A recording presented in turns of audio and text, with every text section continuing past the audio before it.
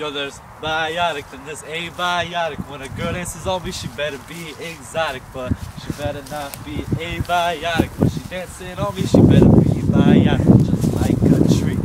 Yo, there's determined, indetermination, and I'm determined to learn about the ecosystem. But first is an organism, which is only one lion.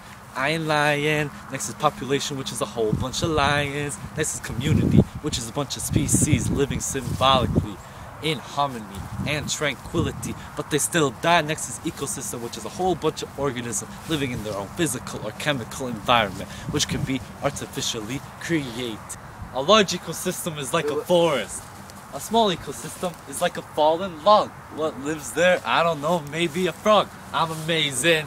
You wish you were me, cause I'm so smart in biology. Yo, H2O plus CO2 plus light energy, arrow O2, C6, H12, O6. This is what I like to call photosynthesis. Most of you have heard the term photosynthesis, but have you heard the reverse process? C6, H12, O6 plus O2, arrow, H2O plus CO2 plus energy, cellular respiration, chemical process. So this is the reverse process of photosynthesis. Producers and consumers undergo this so that they can obtain unusable energy. Why, you ask?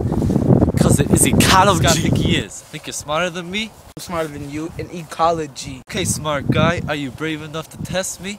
Okay, but we gotta hurry. I got better places to be. What's a niche? A niche can be a harder question. A niche is an organism's role in the ecosystem. What's a habitat?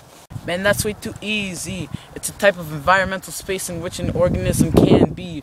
What's the first law of thermodynamics? I really understand it. Energy can't be created or destroyed. That's just stupid. I know, right, brother? But remember, it can be changed from one form to another. The second law.